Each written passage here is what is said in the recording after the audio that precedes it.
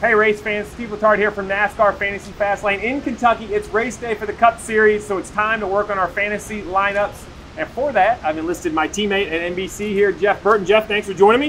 Yeah, it's fun, man. I love talking fantasy and who can get what done tonight. Well, I have to outscore him, so I hope he doesn't pay attention very well. But I think it comes down to the favorites. When you come to Kentucky, only 3 drivers have ever visited victory lane here: Brad, Kyle, and Truex. In my mind, what I've seen in practice, Brad Keselowski and Kyle Busch are still starts in my lineup. They've been great all weekend long. Yeah, they have been, and you and I are both a little bit concerned about Martin Truex Jr., but it's hard not to put him in my list. I mean, he hasn't shown that speed, but he's pretty much swept the last 2 races here, and it'd be really hard not to have him on my list. Well, this is where I'm going to gain points then, because I'm avoiding Truex. Like Jeff said, he has won every stage and the race, but I haven't seen it in practice. I may be wrong, but I'm betting against the 19 car today. So now I think we have to talk about who else fills out that lineup.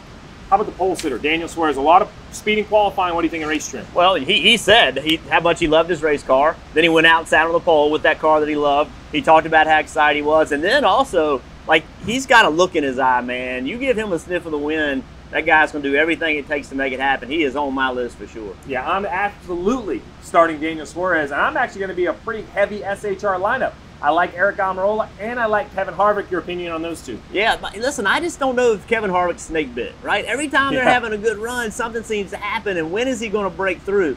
If you have the opportunity to use Kevin Harvick, it's always hard not to, but they've got to get that bag of luck off their shoulder, and I don't know if that happens tonight or not. That's a tough one. Well, so 2 other organizations we need to talk about, Chip Ganassi and Hendrick Motorsports, real quick.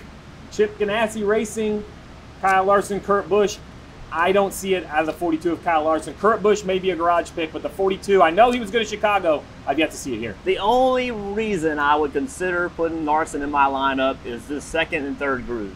Will he go there, and with the PJ1 that they put down, they put another coat down this morning, will he go there and be able to make that work? He's willing to look for lines that other people want. I didn't see that much speed. I think Kurt's better, but that opportunity, if I don't even pick one, I'm going with Kurt, but I would not totally discount Larson. How about Chicago winner Alex Bowman and the entire Hendrick camp? No. Well, we agree on that. Hendrick Motorsports was great at Chicago. Something hasn't quite clicked here at Kentucky, but set your fantasy lineup, and good luck today in NASCAR Fantasy Live.